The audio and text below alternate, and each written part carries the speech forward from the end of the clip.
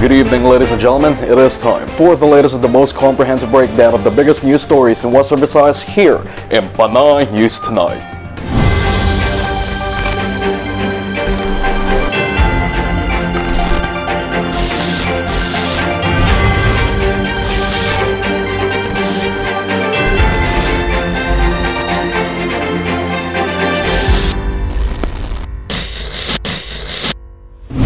Two persons were killed in two separate shooting incidents in the city of Bacolod Tuesday morning.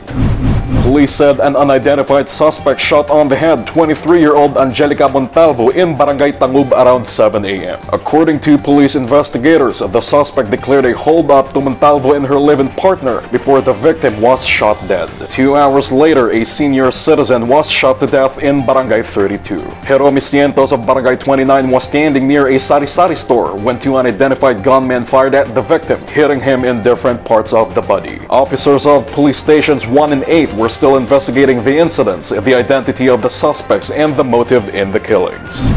3 persons who presented fake negative RT-PCR test results to enter the world-famous Boracay Island in Aklan tested positive for COVID-19. These tourists from Metro Manila were apprehended in the island resort on January 21 and brought to the Aklan Training Center in Calibo for quarantine. They were found infected with the viral disease via swab testing. Meanwhile, the 2 other companions of the said tourists who also faked their RT-PCR test results tested negative for COVID-19.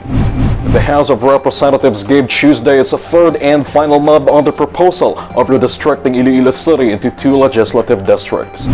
House Bill 8477, filed by Congresswoman Julian Baronda, aims to add a legislative district to help accelerate the metro's growth and development as Western Visayas economic hub and regional center. Under the bill, Haro, La Paz, and Mandoria would be grouped into 1 congressional district, while City Proper, Molo, Arevalo, and Lapus will be clustered into another legislative district. Aside from the redistricting, the bill also aims to reapportion the Sangguniang Panglungsod's composition to 16 members. 8 would come from each of the 2 new legislative districts.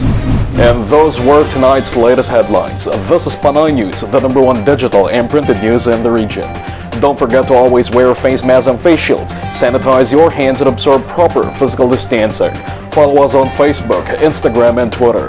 Also subscribe to our YouTube channel. Stay safe, Western Visayas. See you again tomorrow evening.